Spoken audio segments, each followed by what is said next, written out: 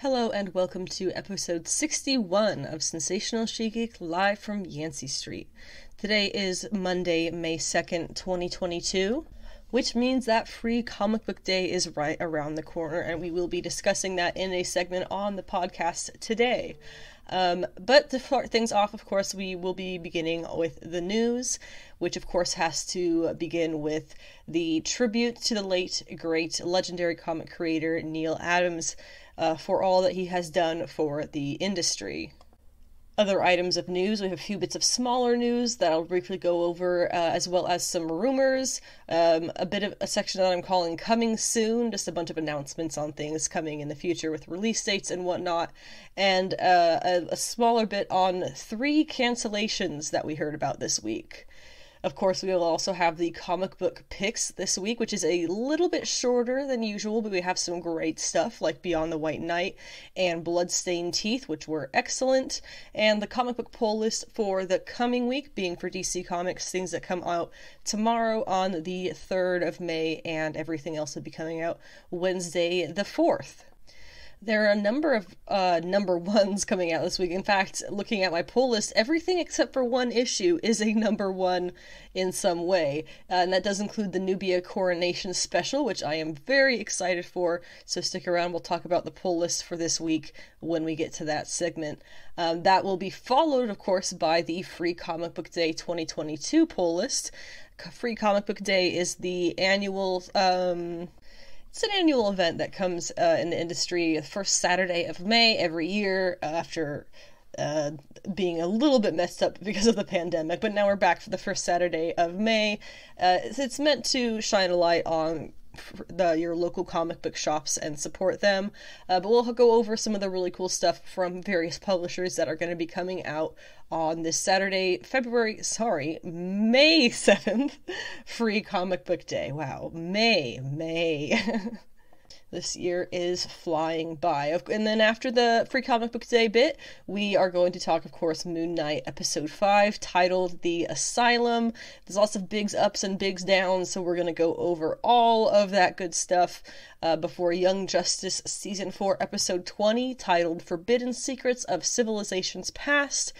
And finally, the Multiverse of Madness precast is what I'm calling it, which is the summation of things that we know and speculate for the upcoming Multiverse of Madness movie, which, to remind you, is premiering, I guess the 6th is the day that it officially comes out, but people will be seeing it as early as the 5th, and it is having lots of press and things this week, so do be careful if you do not want spoilers, because I can guarantee as of Thursday, whenever those showings start happening, there will be lots of spoilers.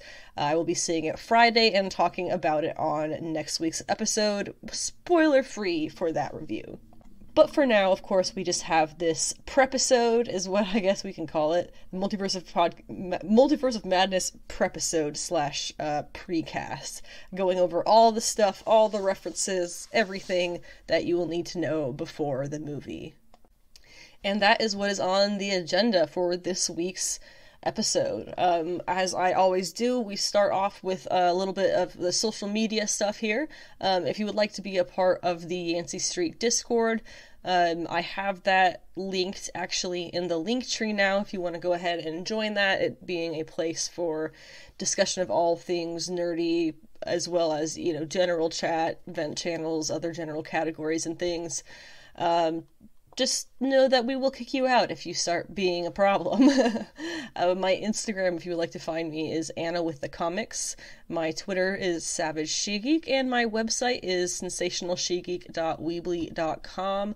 I have actually been doing a lot of overhaul redesigning of the website recently, adding a few pages to clarify stuff about the podcast, how to support the podcast, trying to make it easier to track down specific episodes or segments if that's what you'd like to do, as well as new Q&A pages, I guess FAQ would be a better way to say that, and a page on a beginner's guide to comics. So if you are interested in comics but have absolutely no idea how to do the thing that is reading and collecting comics, I now have a beautiful and I hope well-written page on how to get into comics and what all lingo and jargon and everything means. So if you have questions, hopefully that will answer them.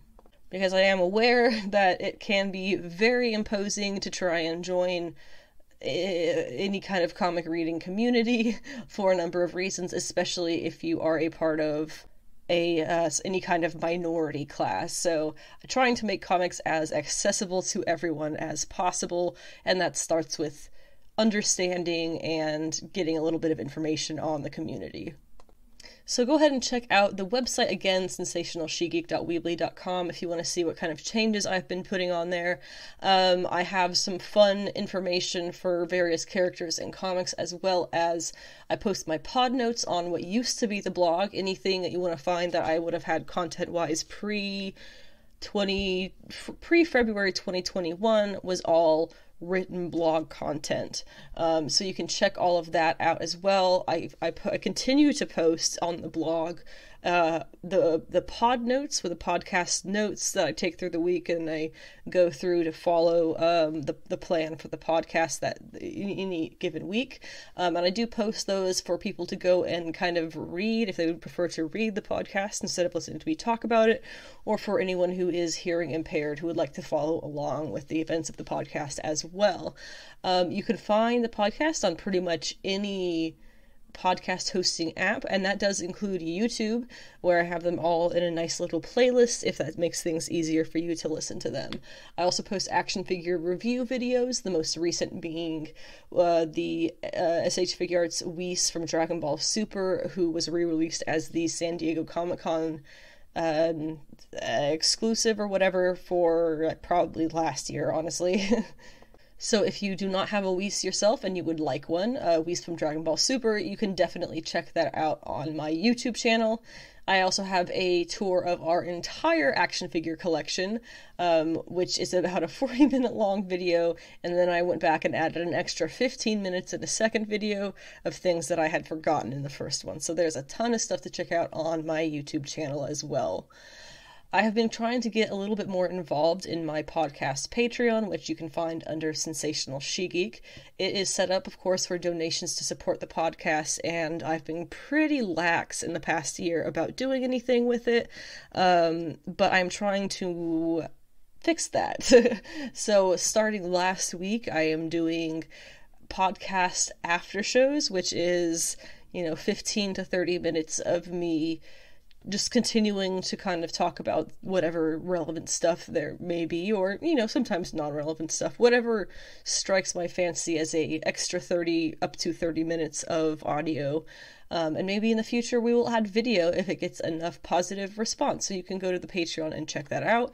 You can also check out in the link tree, or I believe on my pod notes on the website, all have links to the Ko-fi, Cash App, Venmo, and PayPal, which all go to support the podcast as well, in addition to the Redbubble store, which is She-Geek Shop, which has some really cool brandified things, merch type things, I guess you would say, that are comic related as well. As I mentioned before, we are starting off the news with a tribute to Neal Adams, who passed away this week at the age of 80. Neal Adams' career spanned nearly 60 years. He was an iconic artist for both DC and Marvel Comics throughout the 60s and the 70s, drawing the likes of Batman, Superman, the Avengers, and the X-Men. As a young man, he attended the School of Industrial Art in Manhattan. He understood the value of fan support later in his career and was a fixture on the convention scene, where he was lovable, cantankerous, and a repository of comic book history who loved being a raconteur.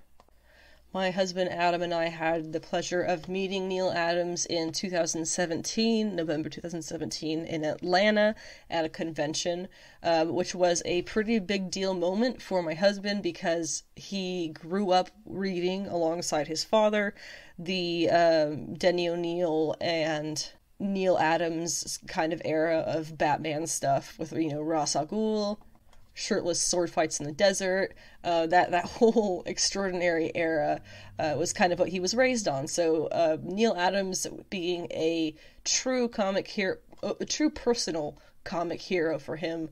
Meeting him was absolutely fantastic experience for both of us, especially for my husband, who, as I've been saying, is a total lifelong fan. He's a personal hero of my husband's. And we ended up buying, it was, I believe, just $40, which is pretty inexpensive. It was a print, nothing original, which I'm sure would have been way more money, but just a print of Neal Adams' Justice League from the side. You know, their portfolios. It's not profile. Their profile is what I was going for there. It's a nice print. You can definitely tell looking at it the era that Neal Adams is very much a product of that classic kind of era. And he was charging people extra, I think it was like an extra $20 or something to have them signed as well. And he would sign them, we just put, Neal Adams, like, standard thing. So then we come up, I think he was kind of in a dead period at the moment. But it was kind of awesome because my husband I have never seen him speechless before. And this adult man became completely speechless in front of Neal Adams, and I just could not help but giggle, because what an incredible feeling, right? Meeting your childhood lifelong hero. So he was pretty speechless there, and I could tell Neal Adams was, he appreciated it. You could tell that he definitely loves the fans and talking about the stuff that they together loved. And so seeing that Adam was so incredibly speechless and such a fanboy and so thrilled and just in awe of him, he actually signed it to Adam from Neal Adams. So that was pretty awesome of an experience to have met him. Even though we didn't get a picture, I think that probably would have been more anyway.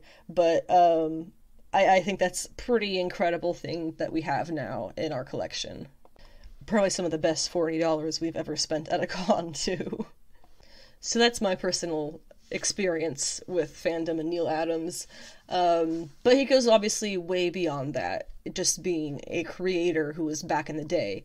Neal Adams was a major creative force behind the Green Lantern and Green Arrow series of the early 1970s, which addressed real-life issues with commentary on racism, overpopulation, pollution, and drug addiction. If you need any kind of historical record list of contributions that Neal Adams made to the comic book community, or rather things that he might be known for within the comic book community, here's a nice little list of just impressive after impressive thing. The first being one of, in my opinion, the most impressive. Neal Adams was he was behind the story, as well as he was the artist of the legendary 1978 Superman vs. Muhammad Ali comic book issue. It was written by Neal Adams, scripted by Denny O'Neil, and then drawn by Neal Adams as well. So it was almost entirely a Neal Adams project. And that, to this day, is one of the most legendary single comic issues probably of all time. I believe what happened in the story was they end up going to a planet with a red sun so that Superman and Muhammad Ali are on the same level physically, to level the playing field there, and then they go at it that way. And you'll just have to look it up yourself to find out who wins. Other things that Neal Adams is known for in the community, he is the co-creator of not just Ra's al Ghul, but Man-Bat, Mockingbird, who of course is over at Marvel, and John Stewart, who was the first Black Green Lantern and the second Black superhero at Disney, at DC Comics. All four of those characters have gone on to have pretty legendary histories at their various publishers between Marvel and DC. Ra's al Ghul, of course, becoming almost a household name after being in the Nolan Batman movies, being an integral character through all three of those, really. Man-Bat being a little bit more of an indie DC character, I suppose you could say, but he definitely has his fans, and he has definitely had his moments of being an important character in various storylines through various DC comic media. Mockingbird, of course, was featured in the Agents of S.H.I.E.L.D. live action show somewhat recently in the past few years. She was played by Genevieve Padalecki, is that right? Nope, that would be the wife of a guy from Supernatural. This is Adrian Palicki is the one who I was trying to name here. And I don't even need to tell you what a legendary character Jon Stewart's Green Lantern is, being one of the most popular Lantern characters in all of DC Comics.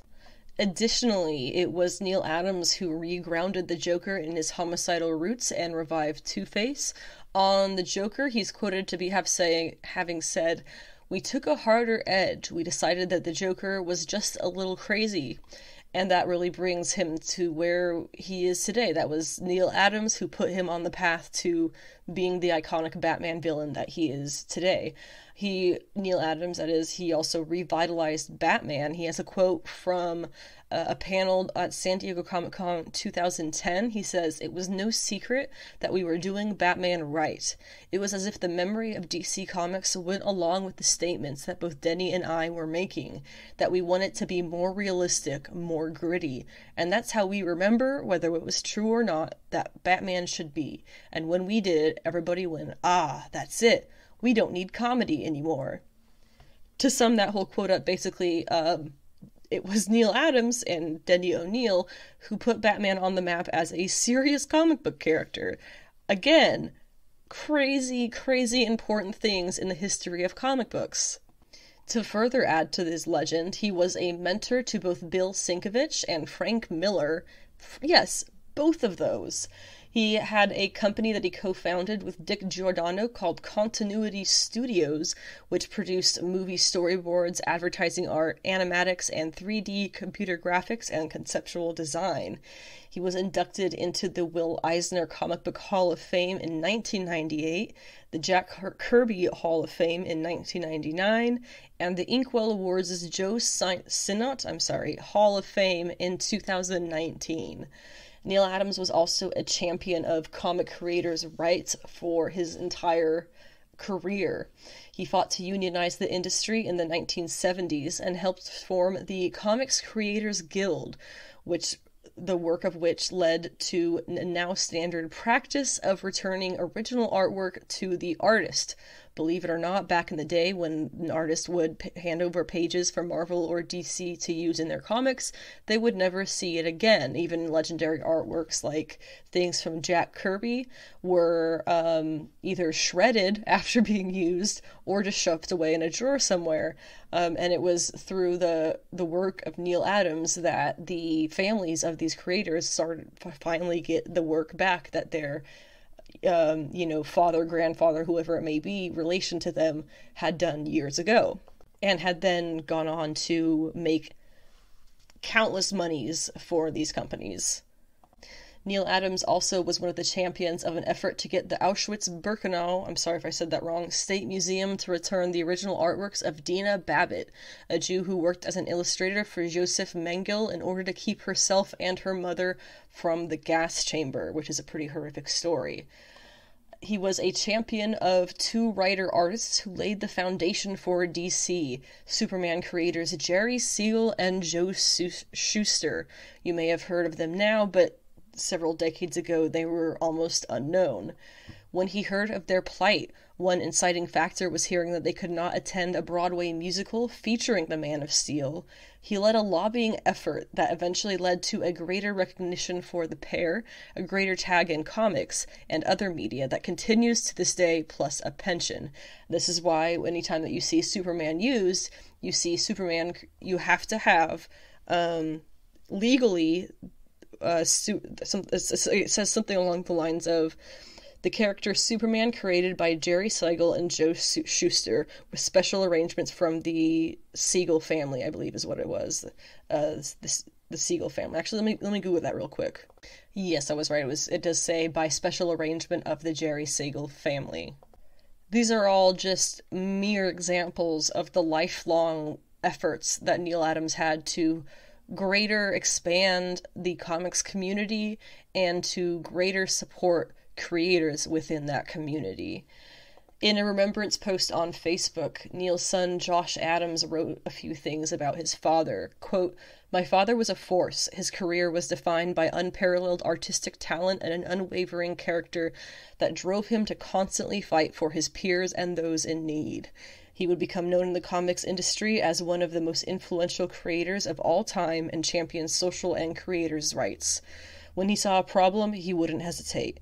What would become of tales told and retold of the fights he fought were born out of my father simply seeing something wrong as he walked through the halls of Marvel or DC and deciding to do something about it right then and there. It wasn't until I was an adult that I truly got it. It wasn't until I sat at tables at conventions next to the same people I would watch treat my father with such reverence that I understood. He was their father too. Neal Adams's most undeniable quality was the one that I had known about him my entire life. He was a father. Not just my father, but a father to all that would get to know him." A lot of this information I got from a really, honestly, fantastic Hollywood Reporter article on Neal Adams, which I will also be linking in the description of this episode if you would like to read more on that, and I definitely encourage you to do so. Our smaller points of news are just a couple of things I thought were worth mentioning, but I don't really have much to expand on them. The first being Frank Miller and Dan Didio, and I'll never figure that one out. I know I've heard it said many times, but I'll never remember. They have a new publishing company. It is a new indie comic publisher, so that's exciting.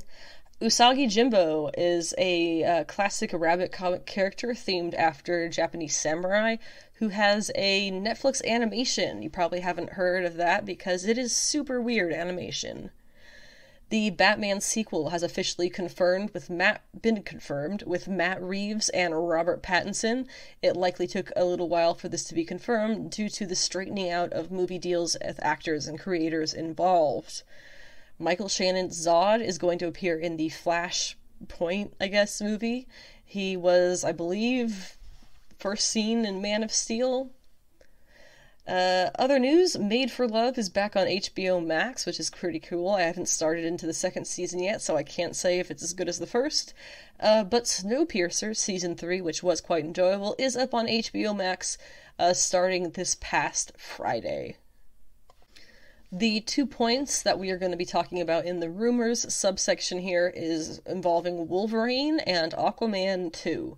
So starting off with Wolverine, the casting rumors are persisting.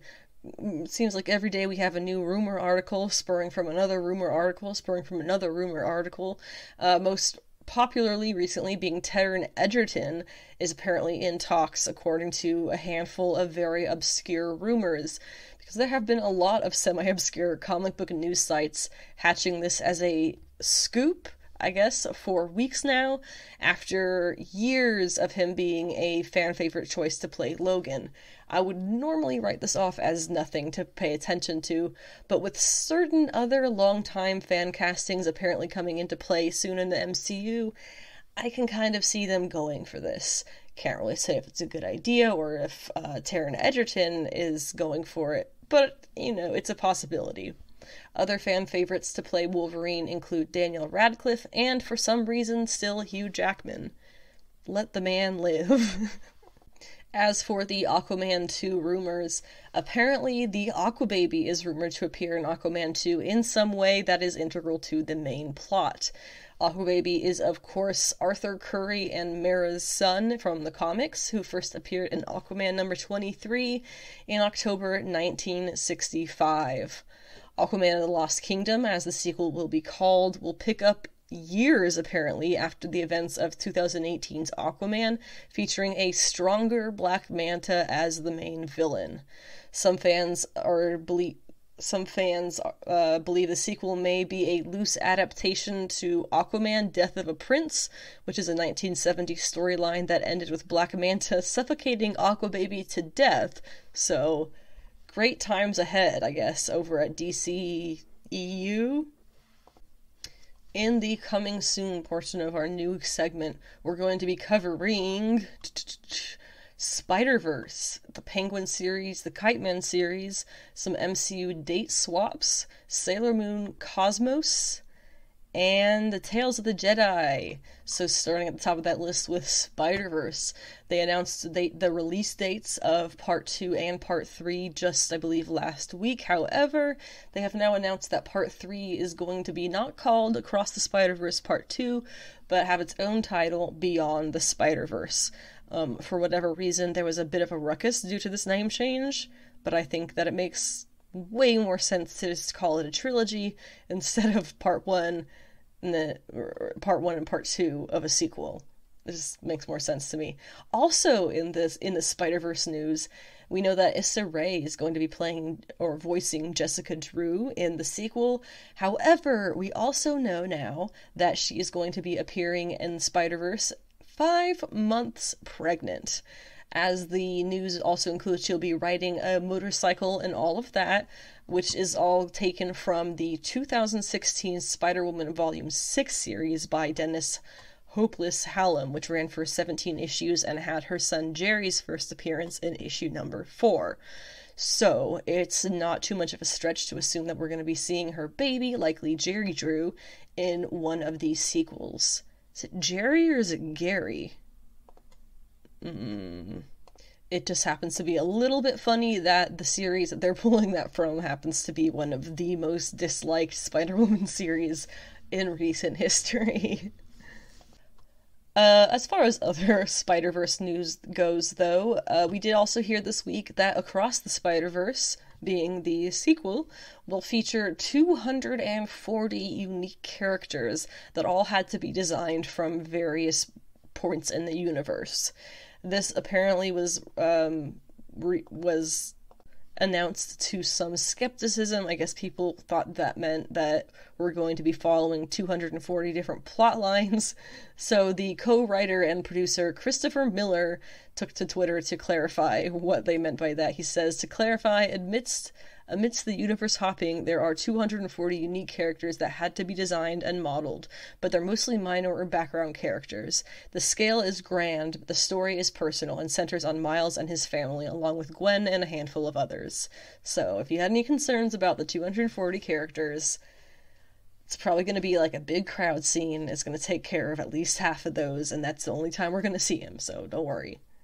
Now, the only Spider-Man character that I am just, like, really, really, really hoping is among those 240, Spiders Man. Look it up, it's great. The Penguin series on HBO Max is going to begin filming in mid-June, starring Colin Farrell as Oswald Cobblepot. This is all part of the Matt Reeves Batman universe, and is going to be followed along with a Gotham PD show and also an Arkham show.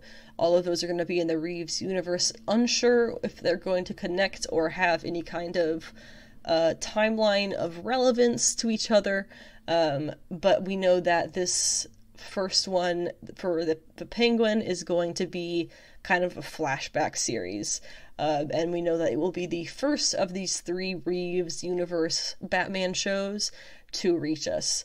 Colin Farrell is quoted to have said, "I couldn't be more excited about continuing this exploration of Oz as he rises through the darkened ranks to become the Penguin. Will be good to get him back on the streets of Gotham for a little madness and a little mayhem." There's a short synopsis from a production newsletter which says, "The show is set to show Penguin's rise to power over time, likely with an ending that leads right to the character we already saw on the silver screen." So, pretty self-explanatory there. The Kite Man series has been put in on full order at HBO Max. We had talked a little bit about the Kite Man series before because it was simply announced that they were interested in making it, and now I guess they liked what they saw in the first episode, or however they do that these days, and the full season has been ordered. It will be called Noonins. It's going to be a new 10-episode comedy coming from Justin Halpern, Patrick Shoemaker, and Dean Lorey about Gotham's seediest dive bar. Noonins will focus on Kite Man as he partners up with the villainous Golden Glider to make a new name for himself in the time after Poison Ivy dumps him for Harley. Warner Brothers Animation Executive Vice President of Alternative Programming, God, what a title that is. Warner Brothers Animation Executive Vice President of Alternative Programming. Peter Girardi said that while Kite Man will be one viewer's introduction to Noonans, he won't be the only classic DC character, heroic or villainous, to appear. In other Harley Quinn animated universe TV news, the third season of the Harley Quinn show is slated to air sometime this summer. We had a bit of an MCU date swap this week, where the Marvels and Ant-Man and the Wasp: Quantumania, they swapped release dates for 2023. How it stands now, Ant-Man 3 will be on February 17th, 2023, and the Marvels will be July 28th, 2023. The most obvious explanation being that the Marvels presumably needs more time in editing. They're actually still filming it now, so maybe that as well. While Ant-Man and the Wasp: Quantumania must be a little bit further along in production. According to Variety, insiders close to the matter are reporting that this is not a sign of any major difficulties. Rather, it is just that Ant-Man and the Wasp: Quantumania is further along in the creative process, with it being announced that the film had wrapped principal photography back in November of 2021. I could have sworn that Brie Larson announced they had finished filming The Marvels back in February of this year, but I guess not. The Marvels had originally been announced as February 2023 because they wanted it to be somewhat close to the Ms. Marvel series coming out, as they had originally slated that show for fall of 2022, which would make sense if it does in fact feature Halloween. But then Ms. Marvel was pushed up to spring/summer, aka June, and now made even further from Captain Marvel 2, with the Marvels being pushed back to summer 2023, a full year plus after Ms. Marvel premieres. I find this a little bit confusing. According to Variety, Quantumania is expected to continue the Multiverse story launched in the 2021 Disney Plus series Loki, which featured Jonathan Majors as He Who Remains, whose death creates the multiverse in the MCU. In Quantumania, I'm not sure if they actually had that right. I don't think it creates the multiverse. I think it just messed up the multiverse. In Quantumania, Majors will play the main villain and a variant of his Loki character, Kang the Conqueror. Paul Rudd, Evangeline Lilly, Michael Douglas, and Michelle Pfeiffer all are returning to Quantumania, along with director Peyton Reed. Meanwhile, The Marvels is set to tie in with two Disney Plus shows, 2021's WandaVision, which introduced Teyonah Parris as the adult Monica Rambeau, and this June's Ms. Marvel, which will introduce Iman Vellani as Captain Marvel superfan Kamala Khan. Brie Larson is reprising her role as Captain Marvel, aka Carol Danvers, and Nia DaCosta from Candyman is taking on directing duties. Interestingly, February 2023 was the original release date for Ant-Man 3 anyway, before everything in the MCU was pushed back to give Multiverse of Madness a little bit more time. Now it's back to where it was originally slated, and I guess all is well in the universe. Just a few days ago, it was announced that next summer we will have Sailor Moon Cosmos. It is set to release summer 2023 as two feature-length movies, just like Sailor Moon Eternal, covering the final arc of the manga entitled Stars. In the English edition, this is volumes 11 and 12 of the mangas. Stars was covered in season 5 of the original anime, which was episodes 167 through 200. The original anime adaptation featured numerous changes from the original manga, which series creator Naoko Takeuchi, has publicly voiced her disapproval of, so hopefully they will be more accurate in this version. To be fair though, much of the reasons of the changes were made in the anime were because the anime came out before the series was finished. Again, they probably could have done something to change that. I do have some links about the Sailor Moon stuff below, including more on the story arcs and what parts of the manga were translated into what animes, the trailer for the movies, as well as speculation on the future of the Sailor Moon franchise. You can find all of that linked below.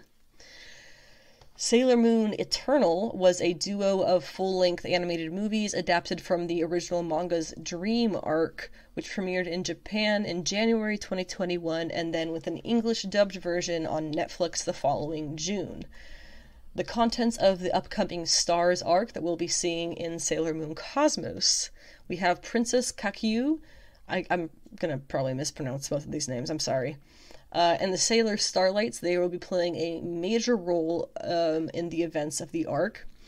Kakyu princess of the planet Kinmoku, and she had fled to Earth after her world was invaded and then destroyed by the possessed Galaxia, who was the former Sailor Guardian of the Milky Way galaxy. She is the ruler and future queen of the distant planet Kinmoku, and fled to Earth moments after her homeworld was destroyed to find the light of hope that could defeat Galaxia. Her Sailor Starlights consist of Sailor Star Maker, Sailor Star Fighter, and Sailor Star Healer. Their search for Princess Kakyu, the Starlights, brings them into conflict with the Sailor Senshi of Earth, specifically with the Outer Sailor Guardians, who want the Starlights to leave the planet and leave Usagi alone. Chibi Chibi is a new character introduced towards the end, who is introduced as being very mysterious. If Chibi Moon is a miniature version of Usagi, Chibi Chibi is a miniature version of Chibi Moon. While she tries to remain a spectator, she displays power far beyond any of the Sailor Guardians of the present when she does involve herself. She reveals her true form in the last two acts, Sailor Cosmos, a Sailor Guardian from the distant future. In an issue of Smile magazine, Naoko said Chibi Chibi is the future Sailor Moon. Since Chibi Chibi is actually Sailor Cosmos, this could mean that Sailor Cosmos herself is actually the future Sailor Moon. Despite this, many people have their own theories as to who Sailor Cosmos is. Sailor Galaxia is the main villain in this arc as well. Galaxia is Sailor Moon's strongest and most dangerous of opponents. As the self-proclaimed, quote, Golden Queen of Shadow Galactica, unquote, she directly commands the Sailor Animamates, which are her fun little team. She is the most powerful Sailor Senshi in the galaxy, as well as the ruler of Shadow Galactica. Again, you can go and see some articles about Sailor Moon, as well as the link to the trailer in the description below. The Tales of the Jedi animated anthology series is the last thing to talk about in this coming soon news segment. This was announced and it will be previewed at the Star Wars Celebration coming up on May 28th.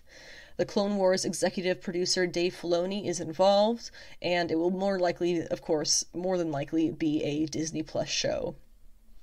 The original Dark Horse comic series entitled Tales of the Jedi was among the first Star Wars stories to flesh out the ancient history of the Jedi Order and their war with the Sith. Presumably, these stories will follow suit. The Tales of the Jedi comic is largely set 4,000 years before the era of the movies, in a time when the ancient Jedi Order is at war with the Sith, who apparently at that point were depicted as a singular race of Force-sensitive aliens, rather than the secretive order they would later become. Later Tales of the Jedi arcs delved even further back in the Star Wars timeline, exploring a period 5,000 years before the movies. The series is largely about the rise and fall of Ulic Qel-Droma, a Jedi Knight from Alderaan who becomes corrupted by the dark side. Over the course of the series, Qel-Droma battles the Sith Empire and falls in love with fellow Jedi Nomi Sunrider, only to succumb to temptation of darkness himself. While this upcoming series will obviously not focus on a singular character, if it is in fact an anthology series, we might see episodes about characters from the original comic series, and certainly all the episodes will delve deeply into many stories of the same ancient era.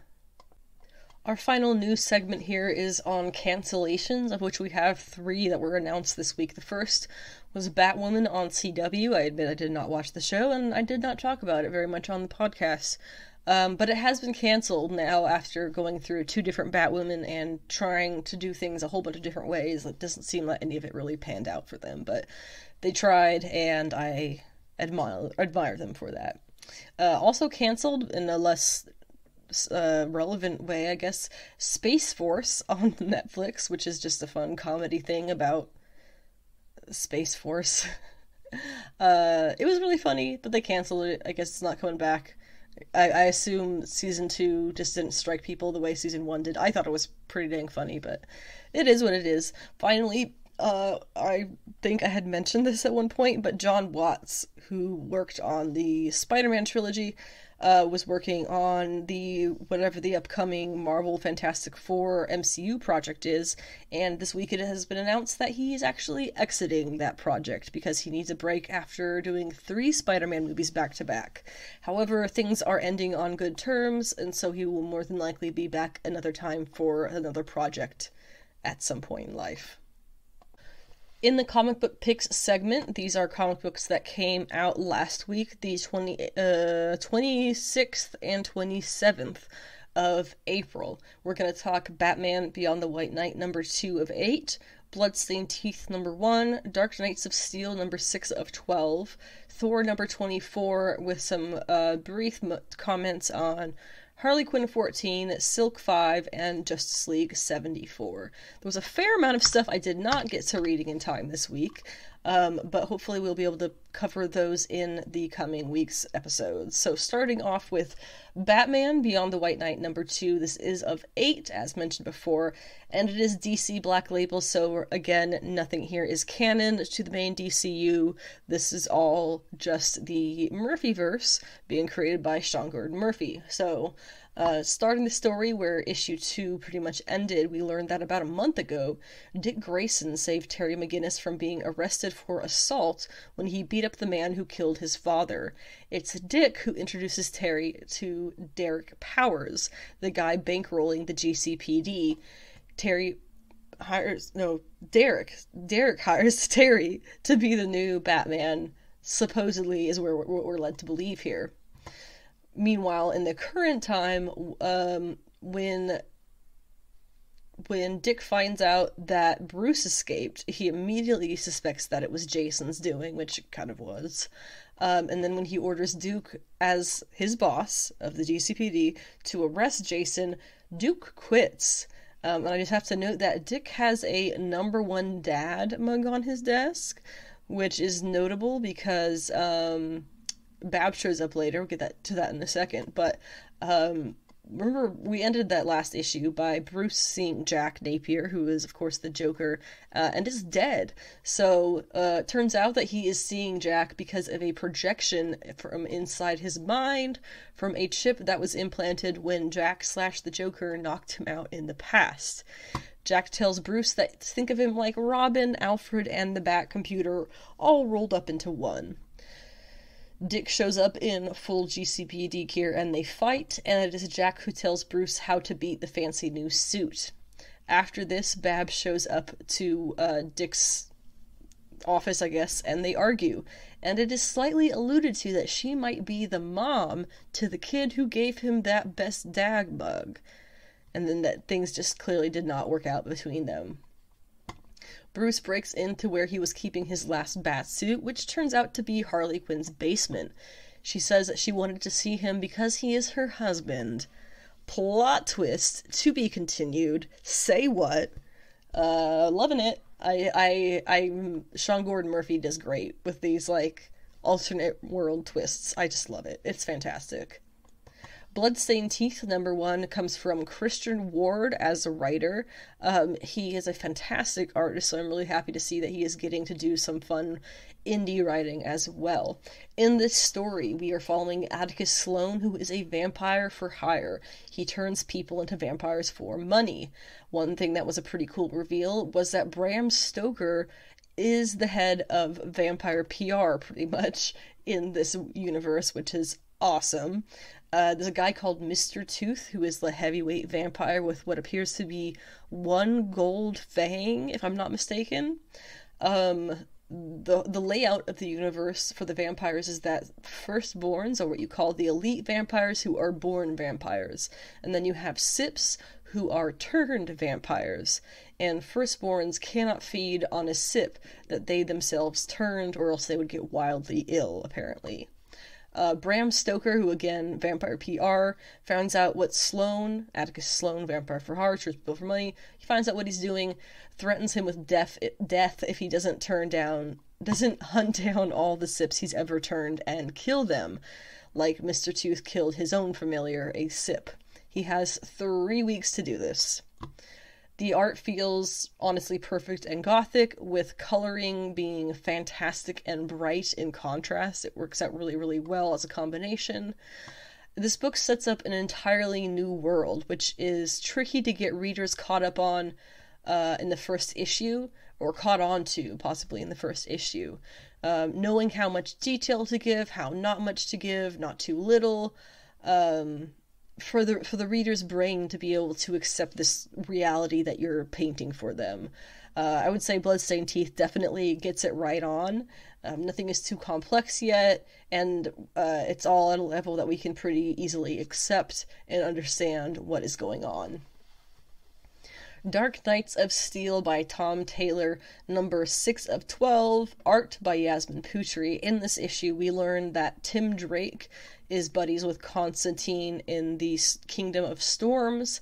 He tries to comfort Constantine in the beginning of this issue, but turns out that he knows that Tim Drake is one of Robin's Batmans, so he rats him out, they fight, and then he gets electrocuted, and they decide that they're just going to let him go free and warn, Batman about whatever is coming.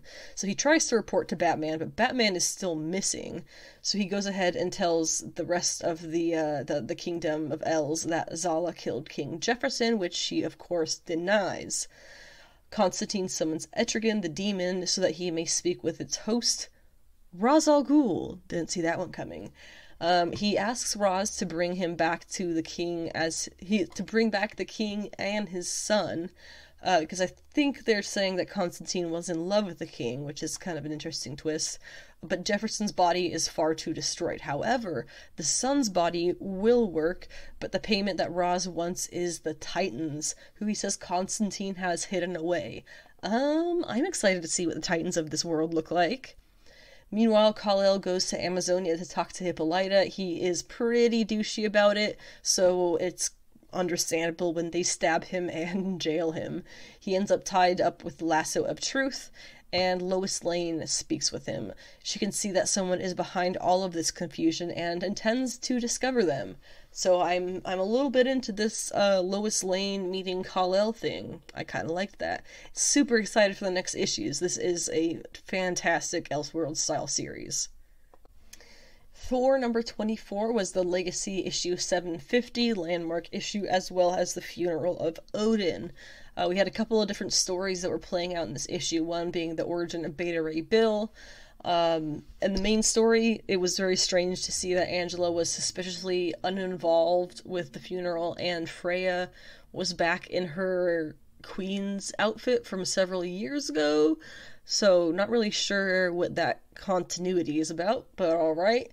Thor ends up writing his will with a human lawyer. He says if he should die, he'll be sent among the storms of Saturn, which is honestly foreshadowing something that is coming for him.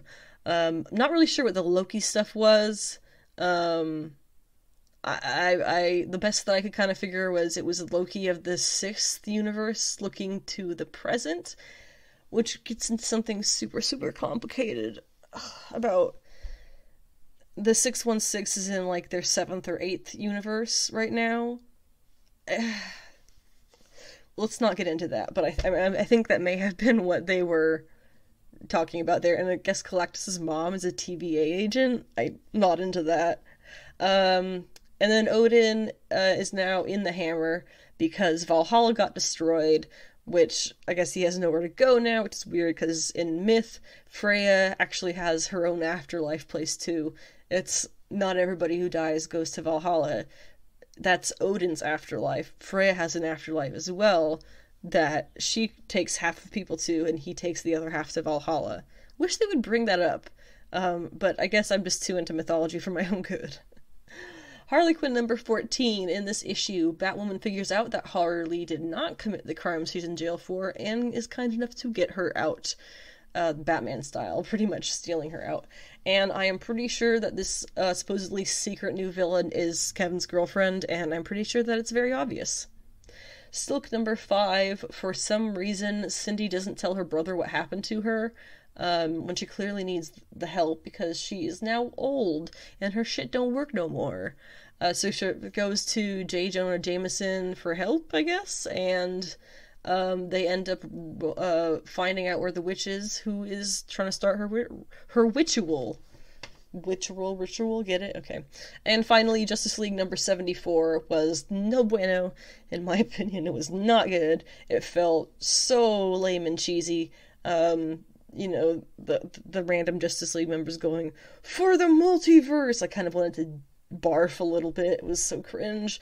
I don't know, maybe some people liked it, but I genuinely did not. Moving on to comic book picks for the week. Pulls for the week. Things coming out tomorrow for DC Comics on the 3rd, and everything else on Wednesday the 4th. Everything I have on this week's pull list is a number one or a one-shot or a special in some way, so they are all going to have their solicitations next to them, except for the final one, which I'll start with, I guess, because it's Batman Killing Time number 3 by Tom King, and that's all you need to know about it, so the rest are going to be number ones. Starting with Red Sonja, Red Sita number 1 by Mirka Andolfo and Valentina Pinti from Dynamite Comics.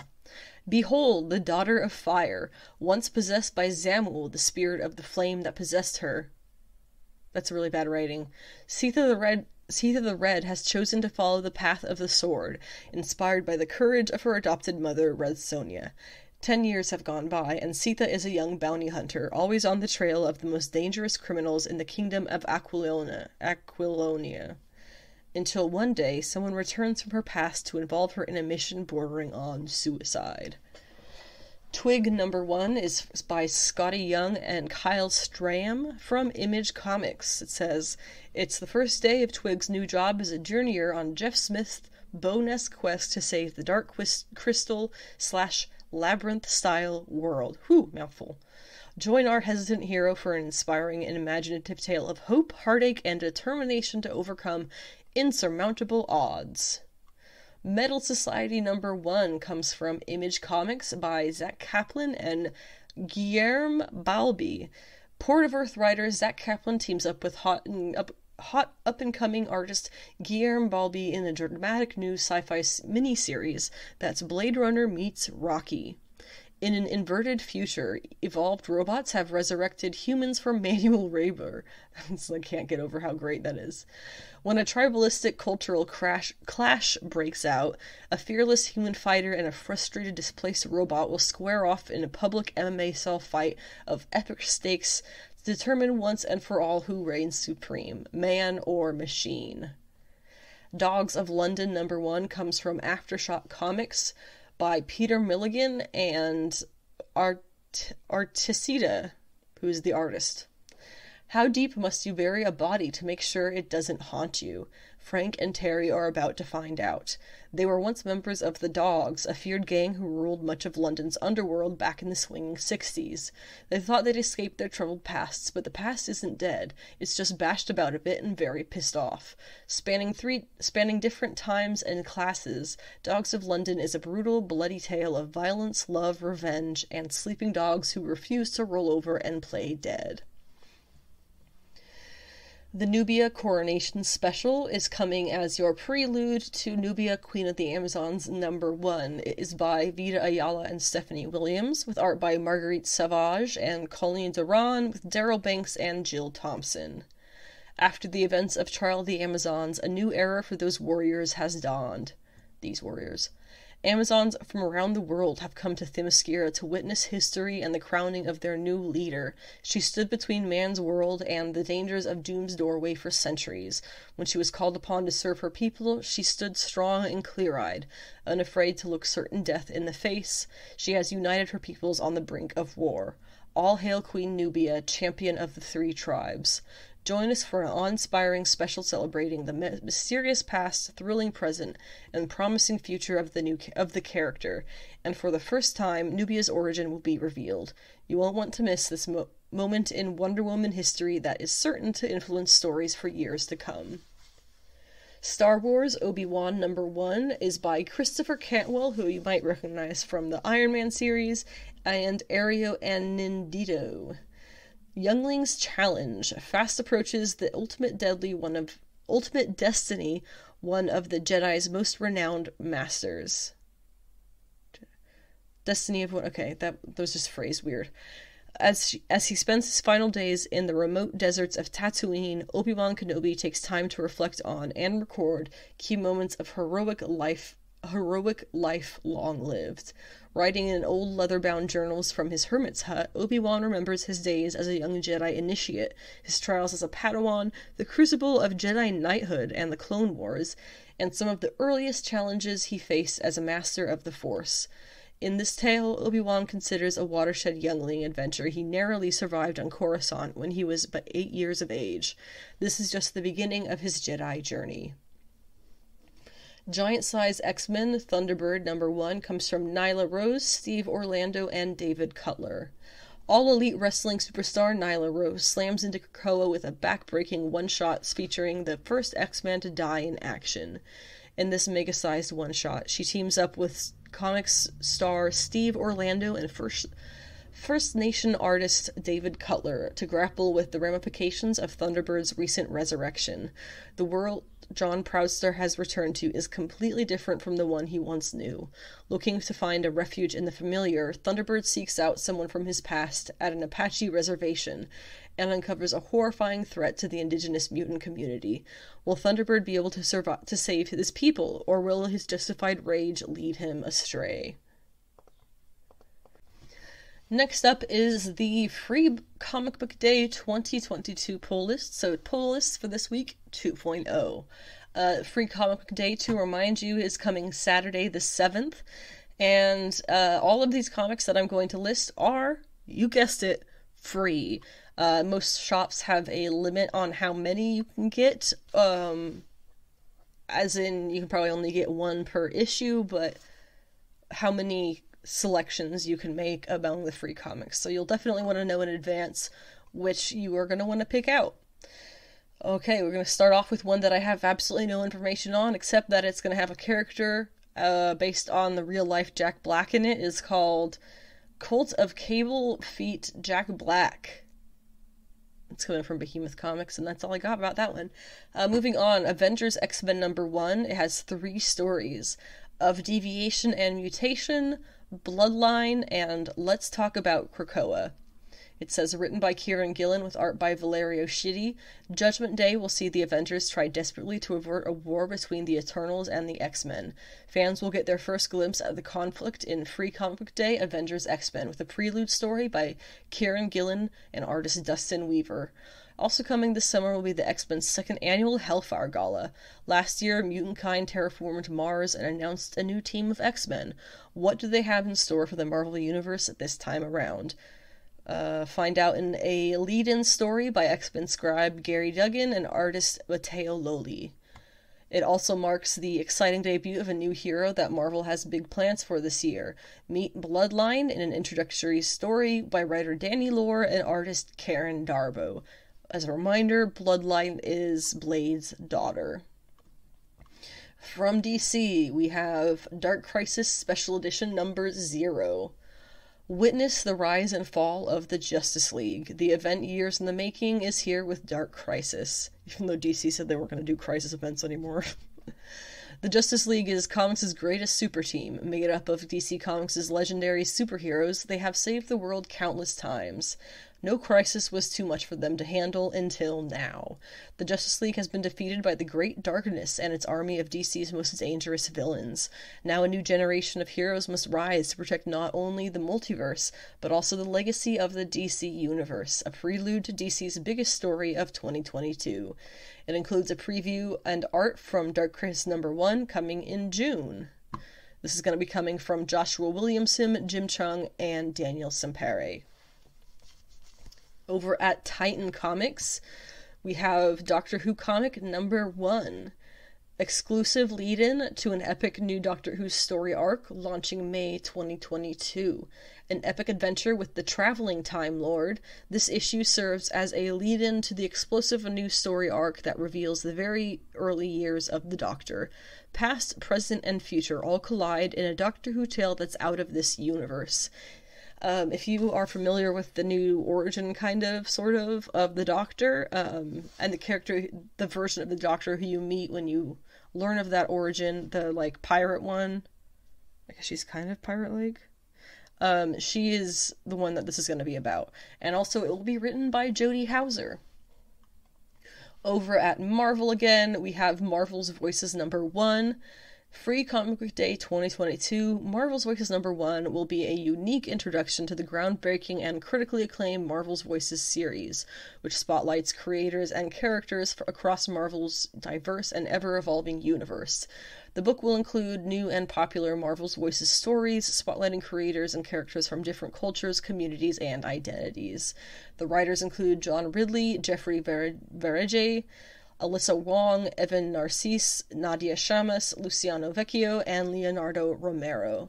Artists include Luciano Vecchio, Leonardo Romero, Wilce Portaccio, Olivia Coppel, and Genoa Lindsay.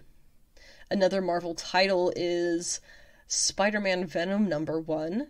It says Spider-Man is gearing up for a brand new era just in time for the character's 60th anniversary. Fans who pick up Free Comic Book Day Spider-Man Venom #1 will see the very beginning of the major storylines writer Zeb Wells and legendary artist John Romita Jr.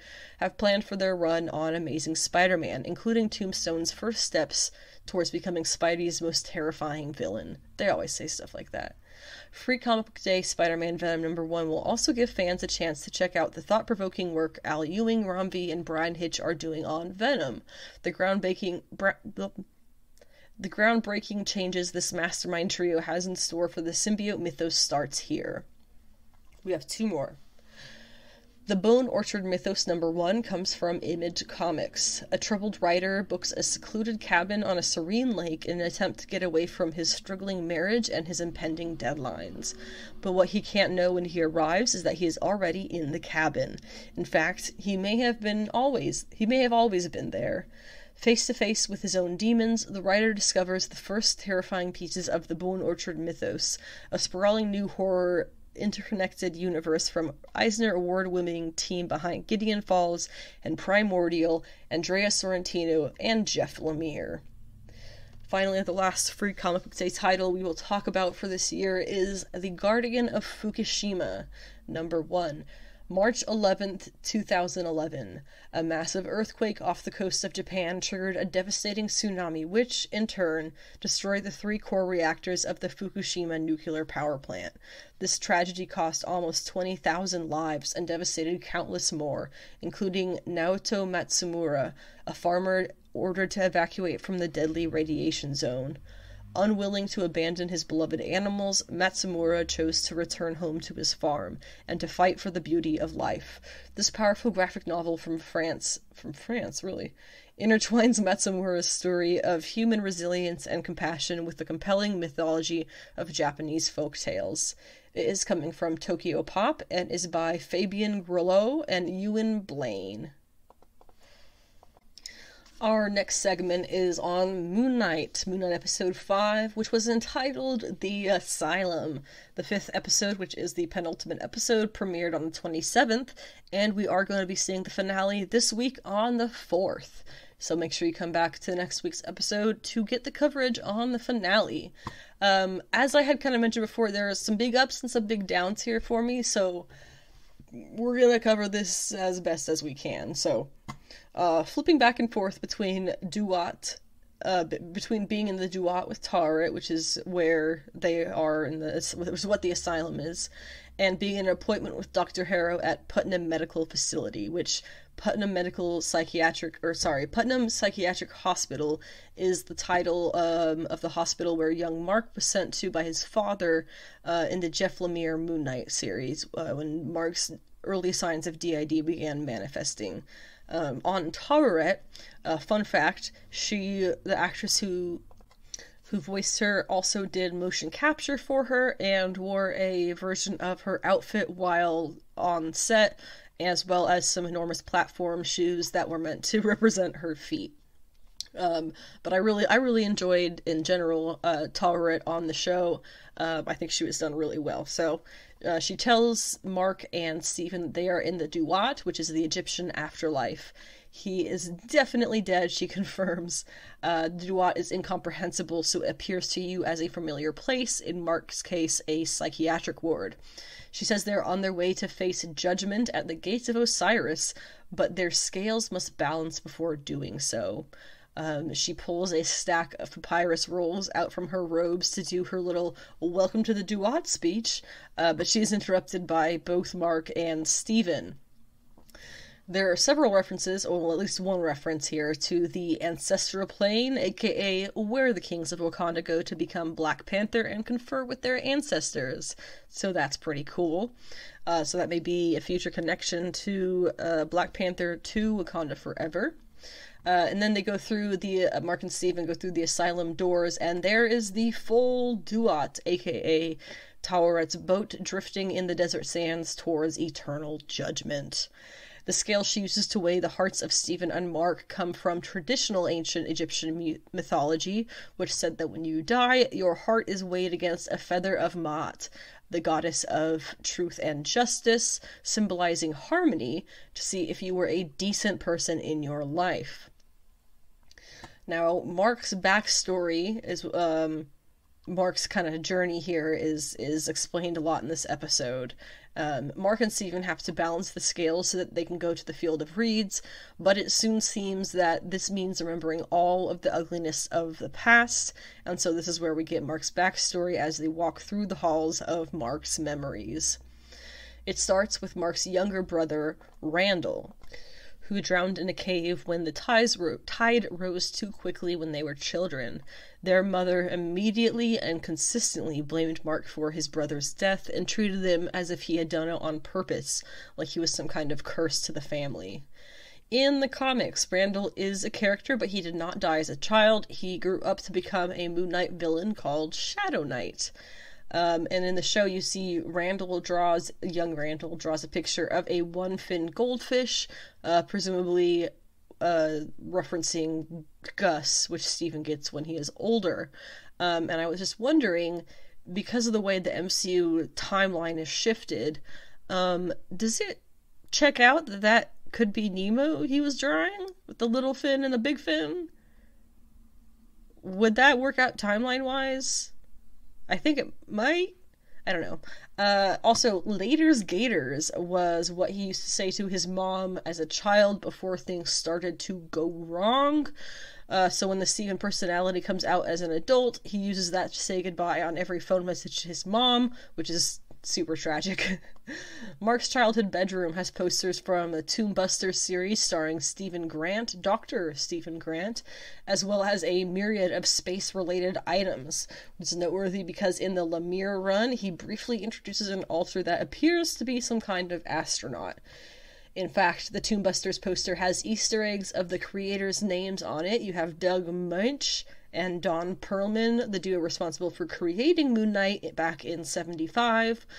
Other Easter eggs among the names include Melissa Russell, who is the wife of the showrunner Jeremy Slater, and Dylan Beck, who is a crew member. We learn that Mark created Steven as a child as a coping mechanism for his mother's abuse after Randall died. She would drink and then beat him, and his father couldn't bring himself to help. So Steven came into play to look at the world as a little bit brighter than what Mark could. With this, the MCU is definitively giving Mark the sort of mental health issues he has from the comics, meaning that he has multiple personalities that have developed over time to cope with various traumas. It was also this episode that we get the full confirmation of Mark's Jewish heritage and religion, first seen at his brother's funeral. Later, after his mother's death, Mark can't bring himself to attend her funeral for obvious reasons. His father looks out the window to see Mark on the street, debating on if he will go in or not. When he sees his father watching, he shakes his head and retreats. When he walks away, he takes a swig from a flask, and we see he was wearing a kippah, or a yarmulke, so he had to have been planning to go in, but in the end, it was just too much. In easily the most emotional scene from the series, Mark breaks down on the street, crying and beating his kippah to the ground. He is distraught. After a few moments, his anger changes to grief and regret. He picks up the yarmulke from the street to wipe it clean and straighten it out again, apologizing and holding it to his chest. Then Steven takes over, putting the grief to the side with his happy unknowingness. Moving through the Duat ship, they come across a room full of dead bodies, which are all Mark's victims, presumably under Khonshu and not as a mercenary. He remembers where all of them were from and insists that they were bad people, even if he didn't sound convinced himself. When they see the flashback to the night Mark tried to save Layla's father, Mark fills in Steven about what happened, and that he had a partner or boss called Bushman who betrayed Mark and left him for dead. Bushman has been mentioned a few times as we go through the podcast Moon Knight recaps already, and now we have it fully confirmed that he was the one to quote-unquote kill Mark. He's got the same role in the comics as an ally who betrays Mark and leaves him for dead, which in turn initiates the deal with Khonshu. His origin as Moon Knight mimics the comics beautifully, with several shots resembling very specific comic panels. One thing that's different is, instead of being on the verge of death from his wounds, Mark is actually about to shoot himself in the head when Khonshu speaks to him. And I, for one, am very curious as to why they made that change, because it feels like something you only would do on purpose for a reason. It's quite a notable change. Then back in the maybe office of the maybe psychologist, Dr. Harrow, he is still in his appointment with maybe Mark. Nobody's really sure what's going on in that particular moment. He manages to get Steven to come out for a little bit and gets him to understand that, yes, his mother is dead. Another really great emotional scene. And then he says, "Do you think you created Steven to hide from all the awful things you've done in your life? Or do you think Steven created Mark to punish the world for what your mother did to you?" Which was quite an interesting line. And then in the Duat, souls are dropping into the desert like flies. Apparently, Harrow is already judging and condemning souls before their time. Taweret agrees to turn the ship around in order to help Mark and Steven stop Arthur. The gate back to the land of the living is Osiris's gate, the god of the dead, resurrection, and life, and was the ruler of the dead in the underworld. Taweret explains even if he does go through and get back to the land of the living, it won't fix the gunshot wounds that ended up killing him in the first place. But first, tragedy strikes as the dead drag Steven from Taweret's boat, pulling him into the sands and turning him to stone, it would seem. But after that, Taweret says the scales are balanced, so it's a bit of a win-lose. And it does make you think of episode 1, when the little girl in the museum asks if it sucked when he got rejected from the Field of Reeds, so I guess that's full circle. And then next we see Mark finds himself standing in a wheat field amidst a beautiful sunrise, and cut to credits. He's made it to the afterlife. A couple of things. There were some hints at Jake Lockley. Hints at Jake Lockley.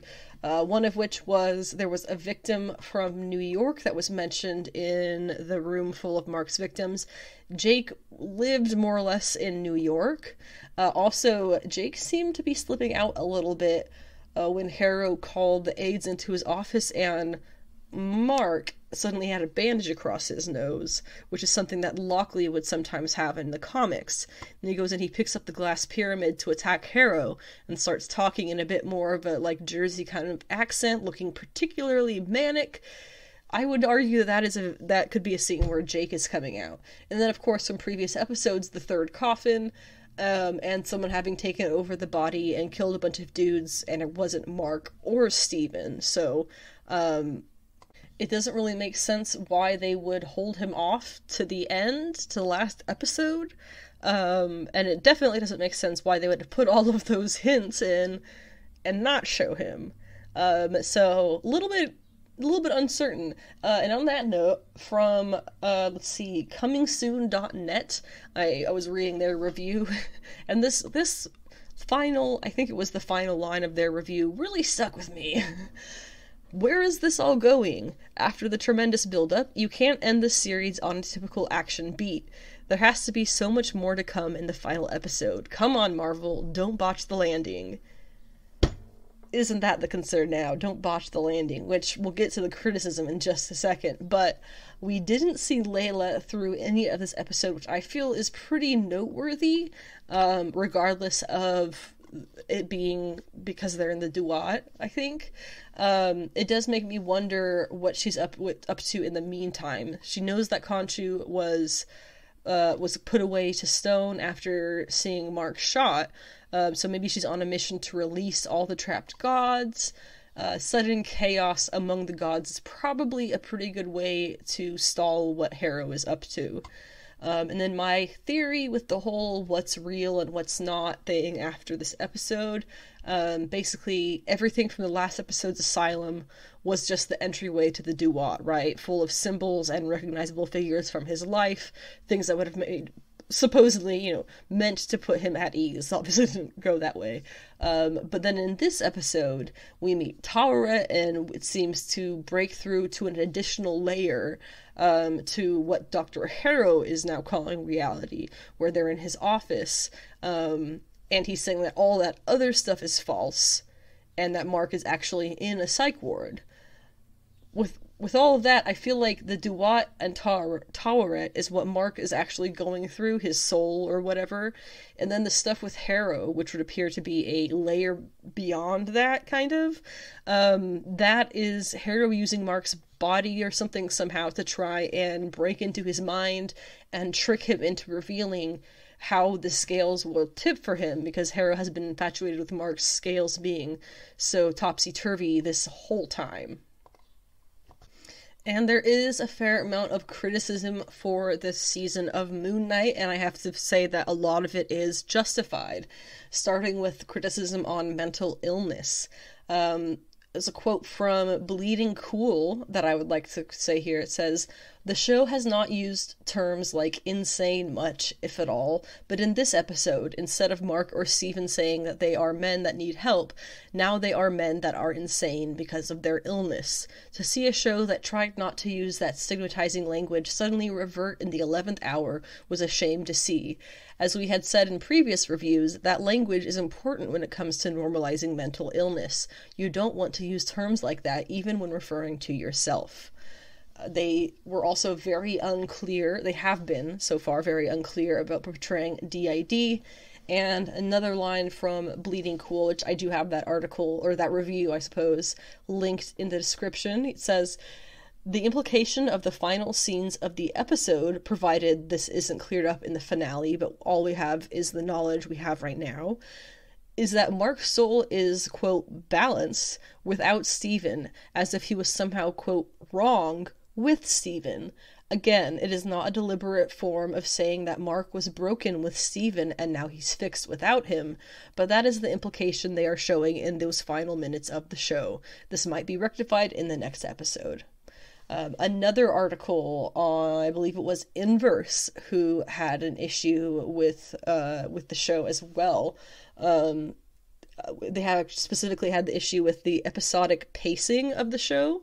They say a giant red flag has appeared on the horizon, and it is one that we have seen multiple times with the Disney Plus Marvel shows. The last episode is here, and there is a lot of ground left to cover.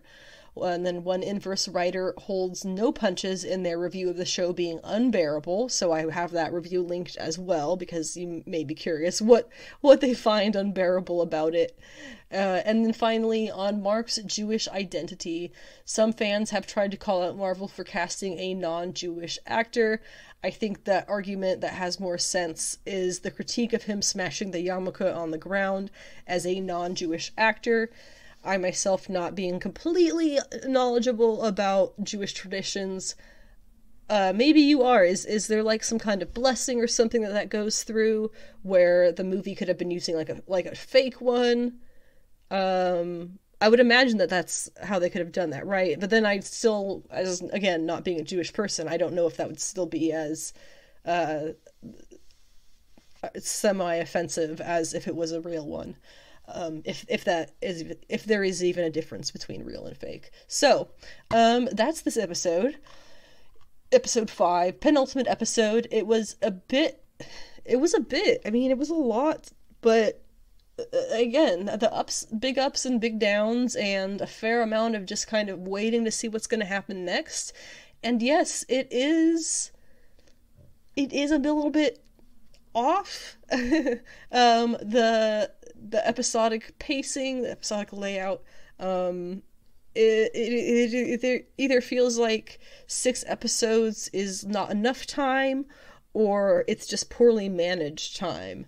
But we'll see if they kind of make that feel a little bit more reasonable in the final episode, which does premiere this Wednesday. May the 4th be with you, which is, of course, the day before Revenge of the 5th.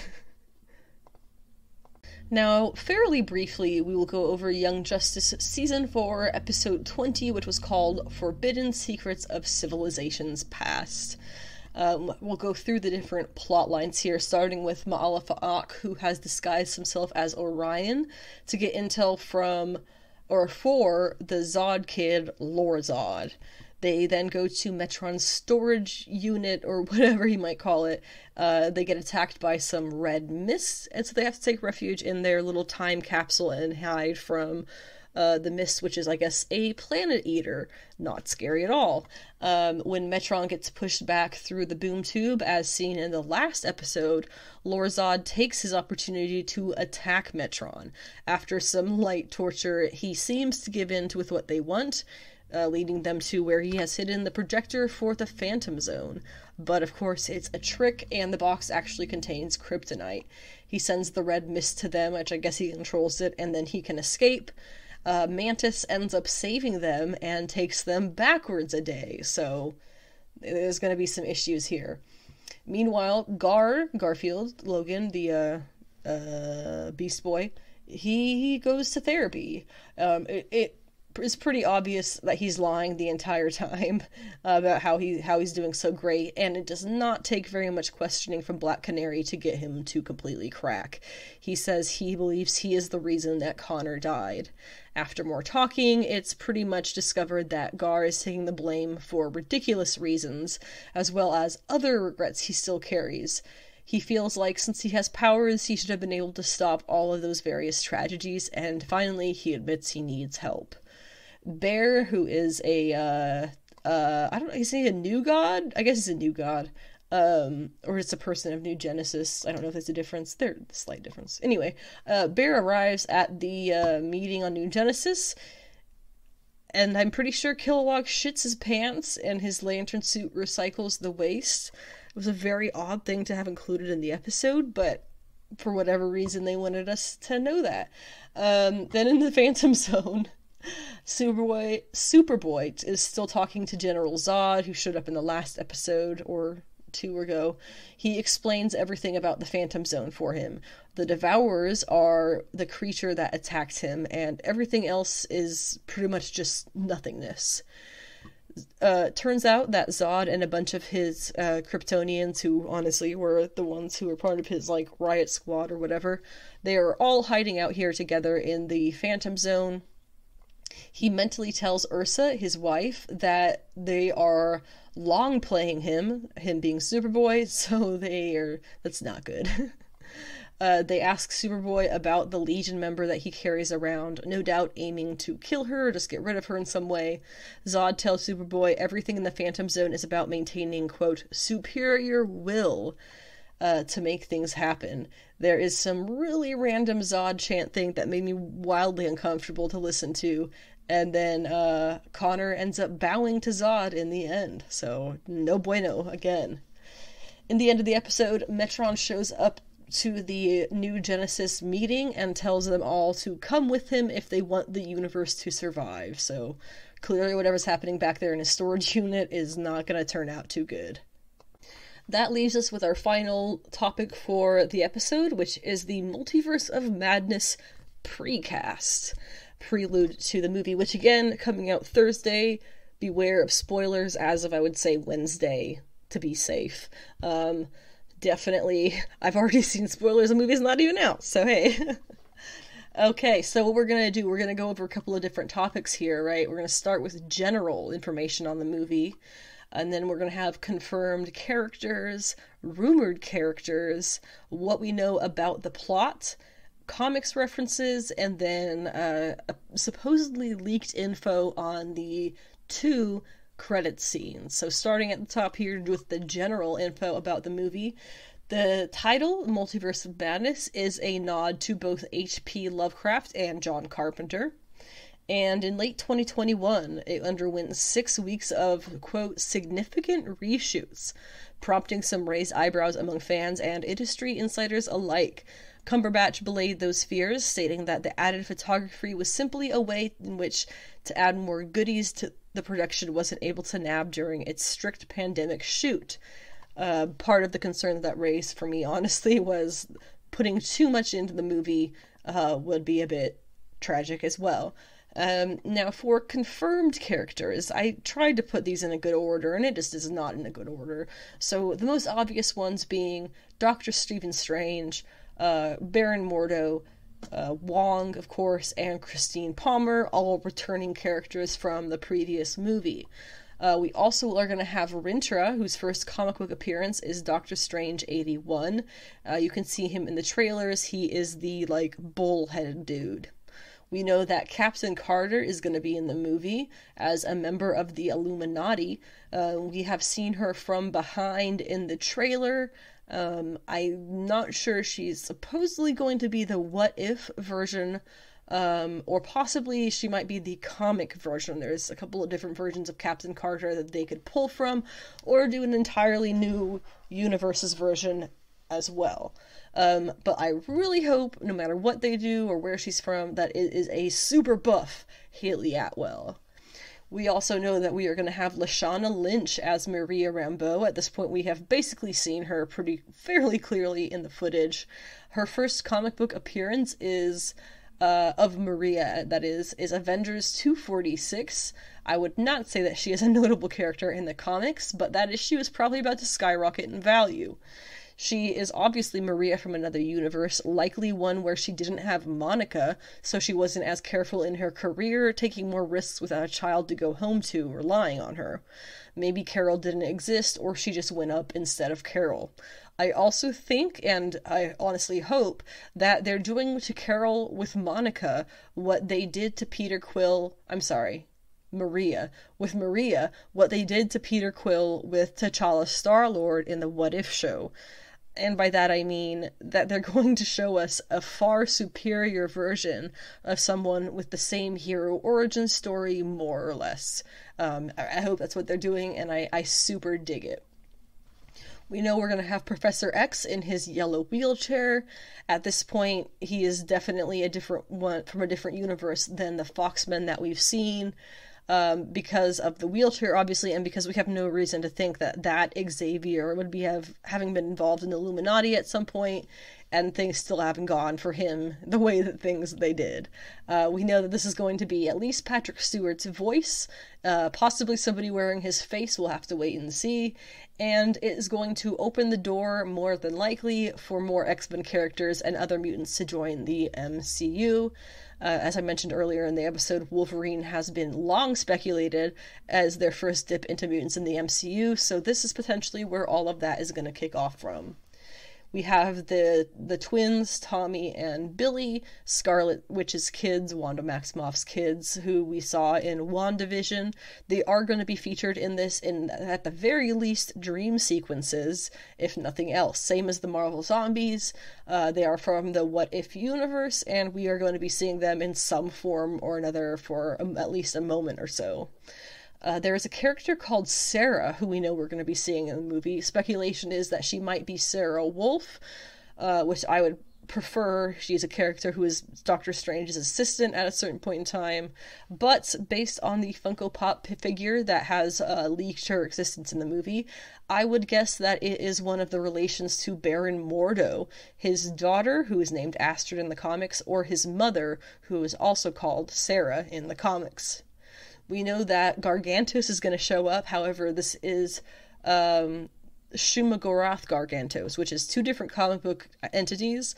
They are naming it Gargantos, but designing it more or less after Shuma-Gorath, who is an elder god in the comics, whereas Gargantos is an obscure squid character. So I think they just did that basically to simplify the name so that you hear the name Gargantos and you know, okay, that is a gigantic thing. It is huge. It's pretty self-explanatory. Finally, Chthon is a rumored, I should have put Chthon in the rumors, but Chthon is rumored. it's been speculated to be seen in the MCU since WandaVision a year and a half ago, and he is the Elder God who wrote the Darkhold. Now, this final confirmed character is due to a spoiler leak, so plug your ears for 30 seconds, and that is Black Bolt, played by Anson Mount from the Inhumans TV show. The apparent spoiler leak that I saw photos from on Twitter did confirm that he would be in there. I did not see Anson Mount, I did see Black Bolt, though, so he will be appearing in some point, and that is the end of that spoiler. As for the rumored characters we're going to be we might be seeing in this movie, the Living Tribunal was seen in a trailer, possibly, but it could just be a tease or another statue or something, as we did see a somewhat destroyed statue of the Living Tribunal in the Loki show. Clea, one of my favorite Marvel characters of all time. There is no solid reason to assume that she'll be in it at all at this point, as there have been zero glimpses of her and only casting rumors at best. The purple, pink, blue kind of floating dimension that we see a lot of in the trailers is definitely the dark dimension, which in the comics is described as a realm of floating lands. I think the line they use is roughly that it would break any physicist's mind with its lack of logic of how it floats around, which is exactly how that place in the trailer looks, so hopefully that checks out. Tobey Maguire's Spider-Man, that was rumored since around December, but was reportedly debunked just a few days ago, so sorry Maguire fans, he will not be in it, most likely. Superior Iron Man was debunked as well, with a more clear teaser footage just a few days ago. That was my least favorite rumor, maybe of all time, for the MCU. And then Brother Voodoo, there is no word on casting, but there have been long-time rumors, and a post-wrap gift from Sam Raimi to the crew was Doctor Strange issue 48, which does include his first meeting of Strange and Brother Voodoo. Another rumored character that is actually kind of a spoiler, since that one leaked image did spoil it there in this movie, so cover your ears again if you don't want to hear it. That would be Mr. Fantastic. It does appear that John Krasinski will be playing him for some portion of the movie as a member of the Illuminati. We have been... Actually, when I wrote this a few days ago, I wrote that we would know that Marvel's working on introducing the Fantastic Four, and John Watts will be directing.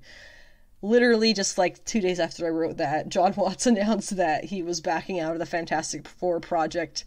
That was the 29th that was announced. So we actually do not have John Watts on board that. So TBD, to be reported, TBR, on who is going to be his replacement. Deadpool, we have 3 more here about who might be rumored characters, right?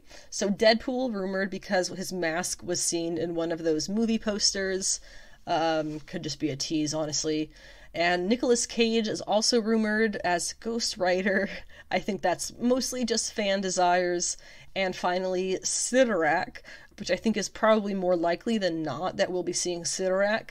Sidorak is the being who gives the Crimson Gem to Juggernaut in the comics, and also the Crimson Bands of Sidorak being a very famous Doctor Strange spell, and there's speculation that the red demonic stuff we see in the trailers is the being Sidorak.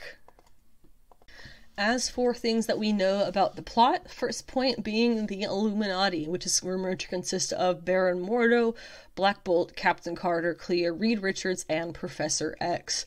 One page I came across claims to know that Balder the Brave and Magneto will also be involved, but lack the details they had with the other characters.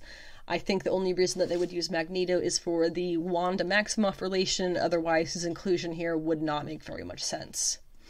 I think that the Illuminati is probably going to appear in the beginning of the movie, or at least earlier on than anybody expects right now, taking in Strange for the chaos that he causes in No Way Home, and then sending him on some mission to the Dark Dimension to stop Clea, potentially.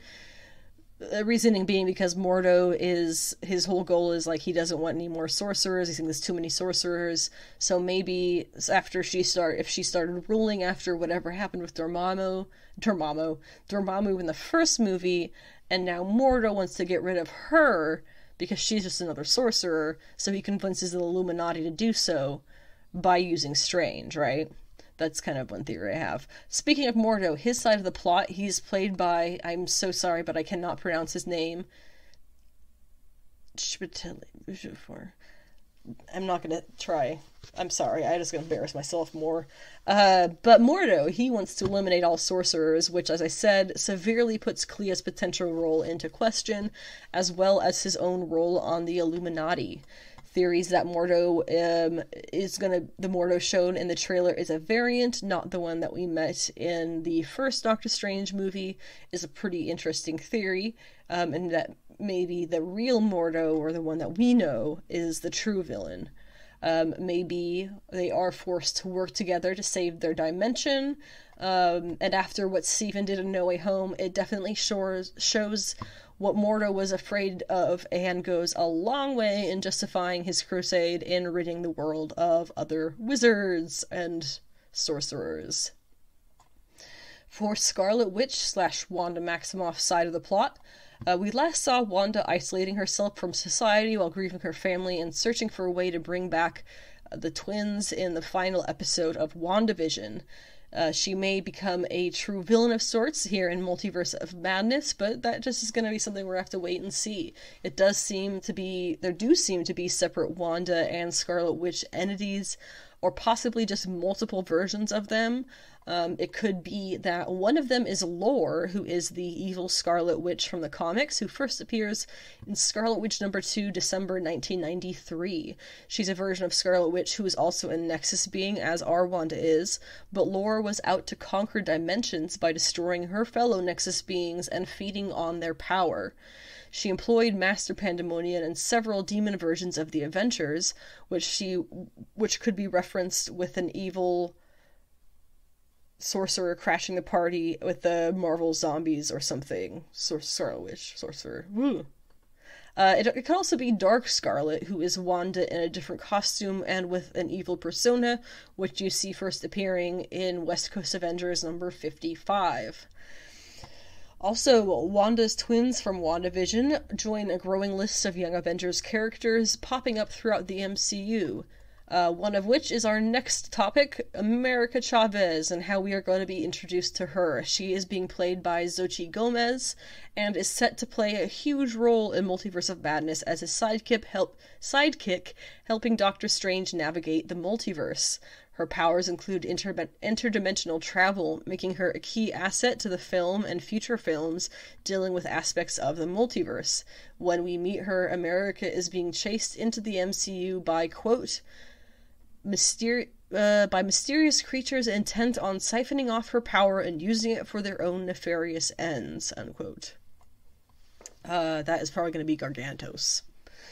What's the relevance of Christine Palmer? She is Doctor Strange's ex-girlfriend, and in the know about his identity. Some theories are that she's going to be a version of Night Nurse. Night Nurse has no powers of her own in the comics, but she is a highly trained and certified nurse who has made it her life's mission to treat heroes off the books. 3 characters have adopted that identity, and one of them includes Palmer, also Claire Temple from the Marvel TV series. Other comic versions include Linda Carter and Georgia Jenkins. There is another theory about Christine Palmer that she is the Invisible Woman from another dimension, and she is marrying Reed Richards in that wedding scene from the trailers.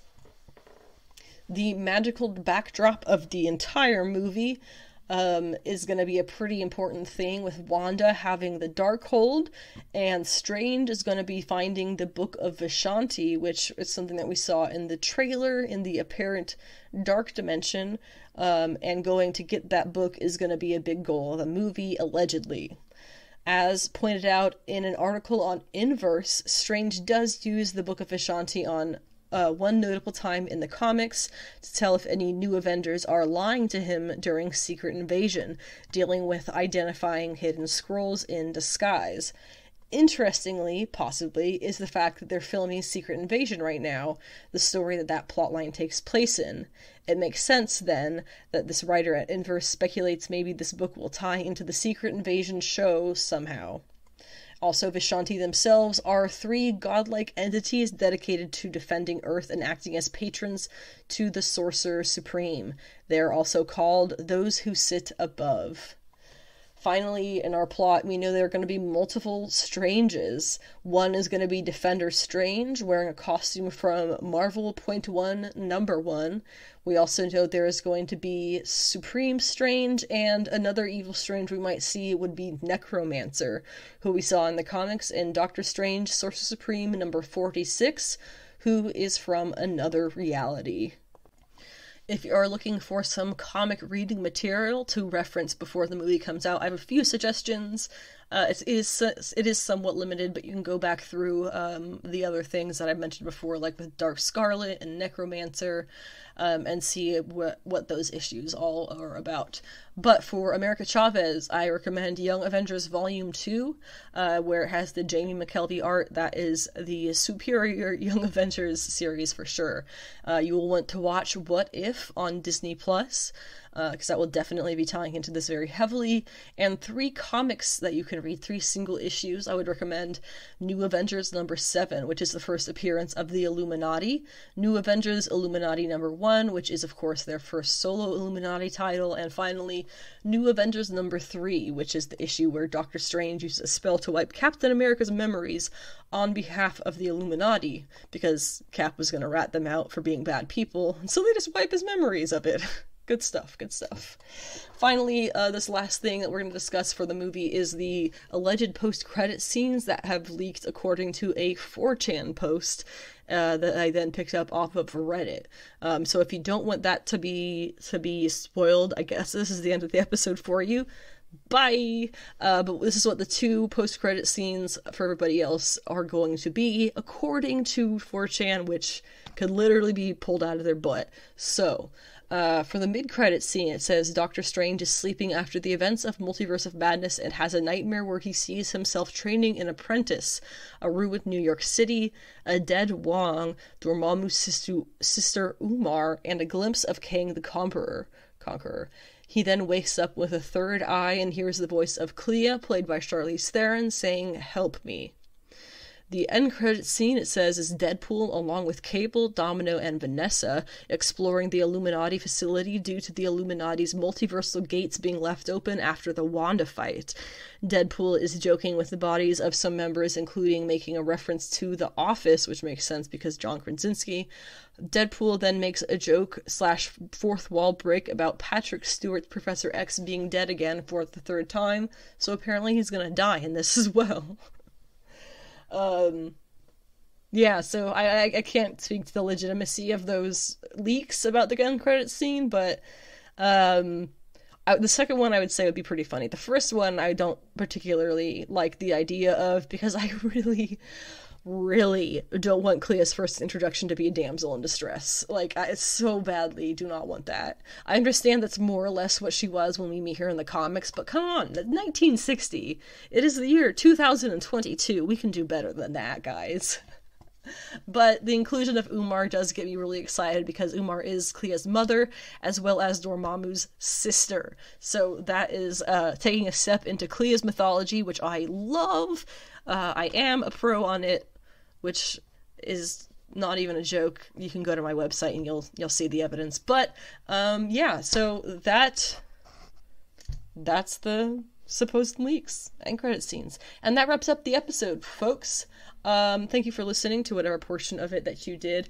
I have the next episode is going to be coming out next week, Monday the 9th of May, and that will be covering a spoiler-free Multiverse of Madness movie reaction, Moon Knight finale coverage, Young Justice episode 21, a free Comic Book Day wrap-up, as well as the regular weekly picks and polls, general industry news, as usual, etc., etc., etc. So, yeah, find me on social media, join the crew, let's get friendly. That sounded creepier than I meant to. Happy belated Earth Day. Ooh, I guess that too. But I meant to say happy belated May Day and happy early Cinco de Mayo to those who celebrate either of those occasions. We will be back, as I said, on the 9th. So I was going to do a Madeline Pryor podcast to whip out real quick before New Mutants 25 was supposed to come out last week, which it's been pushed back till the end of this month. So we're going to get the Madeline Pryor podcast out a little bit later.